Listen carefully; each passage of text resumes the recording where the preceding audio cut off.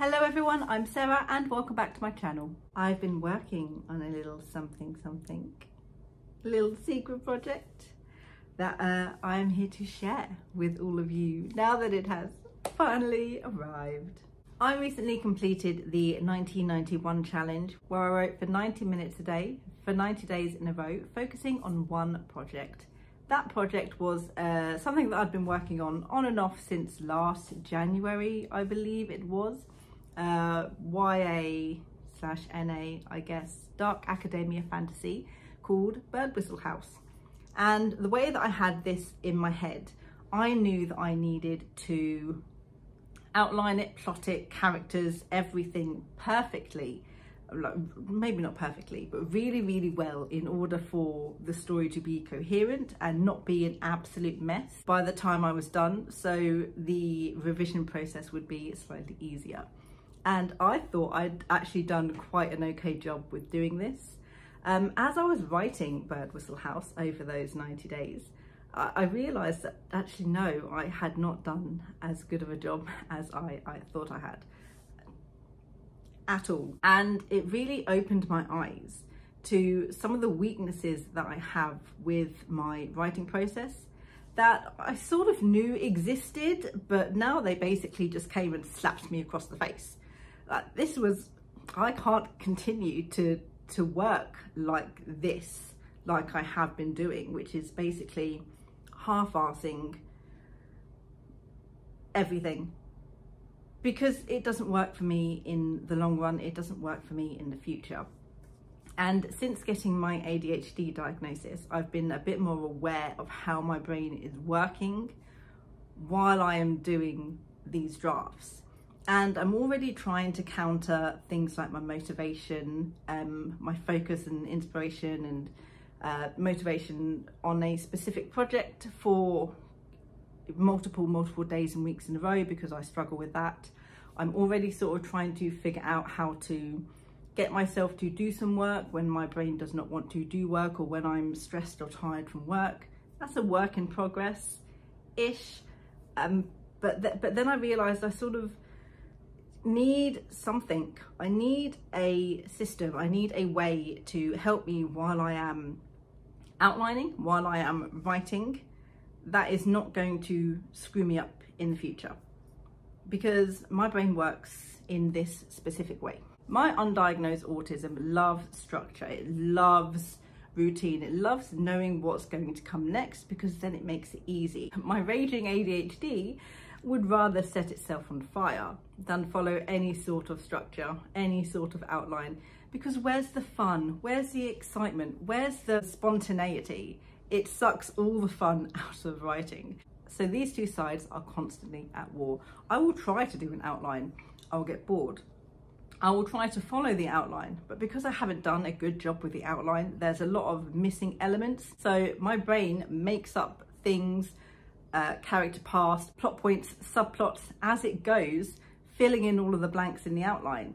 And then we come to the trouble of plot holes and inconsistencies and subplots appearing out of nowhere that don't end.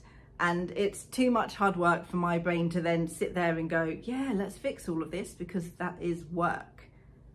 And it makes me go, oh, I haven't done a good job at this, I don't want to continue this is too difficult, and then I just don't do it. So it really forced me to sort of sit back and think, what is the best way for me to appeal to both my undiagnosed autism and my need for an outline, but also appeal to my ADHD and the need to do whatever the hell I want, regardless of what I need to do. And thus my secret project was born. Would you believe me if I told you that this started off as an idea to make a series Bible for my newest project, Project Grey? Because that's how it started. I was like, right, if I'm going to do Project Grey, which is a trilogy, I want to make sure that everything world building wise at least has been set up, and that I know sort of what that is, and I can sort of keep track of what goes on and what we learn in book 1, book 2, book 3. Standard typical series Bible stuff, right? And then my dopamine flew a little bit too close to the sun, and it made this, my project creation folder I guess, workbook, sort of, it came up with this, which is so much more than world building. It is not only world building, it is character, it is plot, it is outlines, it is timelines. It is a whole new ass plot structure that I sort of came up with to cater to my needs and what I need when I'm trying to outline something, because a lot of the time, a lot of the other plot structures like the 3-act method and Save the Cat are good, but they're not enough. So let's get into my project creation folder, I guess, which started out as a series Bible and now is going to be used for every single project I have, because that is the type of person that I am. Always overdoing things and then never following through. We're going to follow through. Right. We start with world building. As you can see, we do have the lovely honeymoon method, or the traffic light system, going on here. Red, orange and green. And depending on how I'm feeling when I am doing the world building will depend on which of these I do. So red is just red, the very basics of what I'm going to need. If I'm feeling in a better mood, I will do red and then include orange. And then if I'm feeling my absolute best, I can then come and do everything on the page, and that would be green for good, better and best world building. And the purpose with this is, if I'm feeling awful, I can start with red, but then along the line I can go back to it and add any of these I need to before the writing process. Or if my ADHD brain thinks of something on a whim that I have not already included in the orange and the green, I can then come and I can include it, and it will be canon and I will have a record of it. So then it's not so much of a, oh no, I've added stuff and now I don't know what I'm doing sort of thing while I'm doing my actual writing. Now these are very specifically for Project Grey itself. I made it look pretty, but we'll come to my blank one, and this is everything that I'm going to be writing down and noting for everything for world building. So government and politics, law and order, architecture, etc, etc. And then we've got a second page which is more in-depth: biome, seasons, science, technology, etc, etc. And obviously these aren't color coded on these pages, mostly because I have it color coded here, but I would add what I need to add depending on which part of the world building I am doing, and there is space for me to add if I haven't previously planned it, so I don't lose track of what I'm doing. And then we come to magic system, which is color coded: red, abilities and method; orange, limits and cost; and history and culture, green. And again, I need these two as an absolute minimum in order to start writing, and I can do these before I need to, or I could add them as I am doing the writing to keep track of what I am doing. And again, we have very specifically for my new project. And then we come to the timeline, which we'll go to this blank one first. I suck at keeping track of the timeline. I don't know what day it is. I don't know what time it is. I don't know anything. I can never keep track. And the amount of times I've had to scroll through my novel and go, right, that's Monday, that's Monday, that's Monday. That's Tuesday afternoon, which makes this Wednesday. So that's Thursday. But then there's not enough time. No. So we have a timeline, a blank timeline, in which we can fill it out sort of like this: main events, and then I suppose the day that it happened, the time that it happened, so I can keep track of everything I'm doing. And this is for specifically outlining, so I know how long everything has been, when it has been, how long it has been. That didn't make sense. We've got my character toolbox in here as well. Again, the red, orange and green. These are the basics that I'm going to need in order to create my characters, which is their want, their need, their lie, their ghost, their core value. I haven't written it, but 3 positive traits and 2 negative traits. And then depending on how I'm feeling, I could add more depth. And then if I'm feeling absolutely fantastic, I can again add more depth. And with the character toolbox, I would prefer these done before I started writing, but there are some things that I might, you know, have in my head as I'm writing that I haven't thought of before I start writing, and again I can add them here if absolutely necessary. And there should be a part 2 to the character toolbox, which for some reason is not in my folder, but I have spares. And again, the basics I'm going to need: their family relationships and their education. and then it gets more and more in depth about quirks, fears, talents, memories, their history. Everything that I have about the characters is going to be on these pages. And again, if there is anything that pops up in my head while I'm writing about their history, I can add it there. If there's anything about their quirks or their fears or their talents that I happen to think of, I can write it in here so I can keep track of it. And then a few little other things, keeping track of all the minor characters I have, the role that they play, how they affect the plot, if they give any information and who they give the information to. Again, just so I can keep track of my minor characters and their names in case I need to refer back to them without having to scroll through my entire novel. You have a very basic plot toolbox, which is just what I need to keep in mind while I'm creating my plot and doing the outline itself. Again, this is based on the fantastic writers of Arcane and how they managed to outline and plot Arcane, the most amazing show in the world. Seriously, go watch it. So that is something that is just in there for reference. We have my new plot structure, which I'm going to skip right past because we don't need to know any of that now.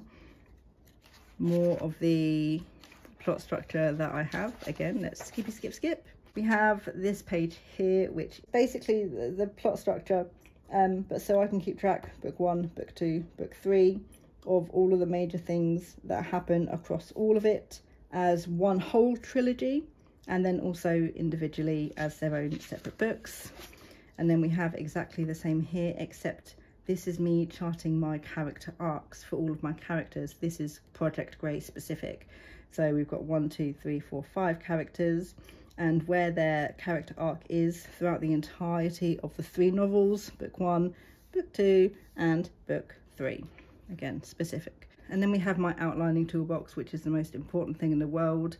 This is what I need to reference when I am actually doing my outlining. So we have, again, red, orange, green. At minimum, I'll need 100 words for each of the chapters I outline and the main purpose of that chapter. And then we move into the orange, which has an additional 200 words and includes any information that they need to receive in the outline. And then we move on to the green, which includes an extra 500 words and what happens with specific characters that we learn and what happens with any world building that we learn. And again, it's all kept nice and neat. And then we have this lovely little page as well. So the purpose, the information, the character, that's where that is, and the world building, and these are everything that I would need to include in the outline to keep myself on track. And then this is just a little how I want my scenes to go. Each scene needs a goal, a conflict, a disaster, and then each sequel, so the next scene needs a reaction, a dilemma, and a decision, which I suppose will help me plotting out the events and everything that I need to plot out to. This is my fun little thing, my plotted and pantsed page. This is specifically for the chapters. So I'm going to keep note of everything that I have plotted for every single one of the chapters, the main points.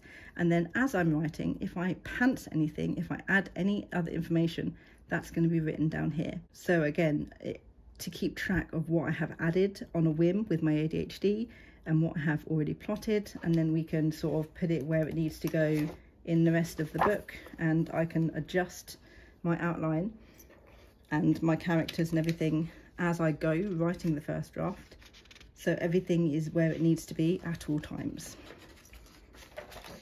Here are all of the subplots that I'm going to have, so I can keep track of all of my subplots, what it is, when it starts, when it ends.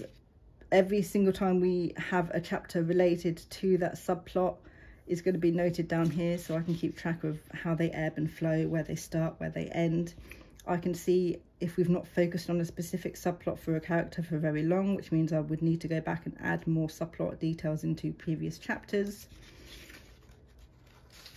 And then questions I need to answer.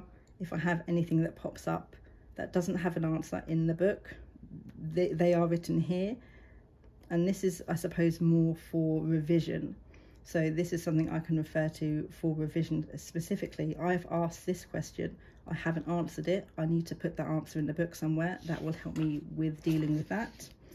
And then things that happen behind the scenes. So because if I have multiple characters, some characters are going to learn some things and know some things before other characters. So this is just going to be this is a person, this is what they learn during this chapter, but we don't see them learn it. So it's going to help with their depth and what they do and how they act, because they know a piece of information that everyone else does not. Again, it's just to keep everything in order. And then again, more behind the scenes there. And then we get to this lovely little thing right at the end, which is what I'm going to use for revisions. So each of them has a chapter. This is what happens in the chapter, and these boxes. And if I can find my piece of paper, I can show you exactly what I'm going to do with that. That is going to be this, a scene by scene. So every element that I would have in regards to the plot is here: plot, character, subplot, antagonist, magic system. And basically all I did was go through and I highlighted the main purpose or the main point or the main focus that I had of those chapters, and then any secondary or main points I had here, so I can see just by looking where I focus more on plot stuff, where it was mostly character, where the antagonist pops up. So when I'm doing revisions, I can adjust and add more antagonist, take away more character and focus more on plot, focus more on the magic system, so it doesn't look so all of this pink, all of this. So that is my project creation folder. Can you see how overboard I went? Because I certainly do. I am really excited to start getting to work with my project creation folder. I'm going to start with Of Stars and Smoke and Other Intangible Things, and my little scene by scene at the end as I start my rereads through that in order to prep. And then I'm going to use it for Project Grey, with the aim of having everything in that book basically filled out, so I can start writing in November unofficially for NaNoWriMo. So over the next couple of months, I'm going to be going through everything in the project creation book with you guys, so you can see firsthand how I feel it works in order to get everything set up, so we can talk about everything in more detail, so you can sort of see how I am making it work. And so you can find out if it is actually something that does work for me, which will culminate in me outlining everything, hopefully in October, using my lovely new plot structure that I have, which I'll do a different video about at a later date, and then writing it in November. I'm going to start getting this set up with all of my different projects and all of the elements that are going to be going into those different projects. Of Stars and Smoke and Other Intangible Things, and So We Covet, Bird Whistle House and Project Grey. All going to be in here, so excited. And hopefully this is going to be a very big step forward in working with and managing my ADHD into and creating a much smoother, organized and well thought out writing process, from brainstorming to outlining and beyond. Wish me luck. Thank you guys for watching, and I will see you in my next video. Bye.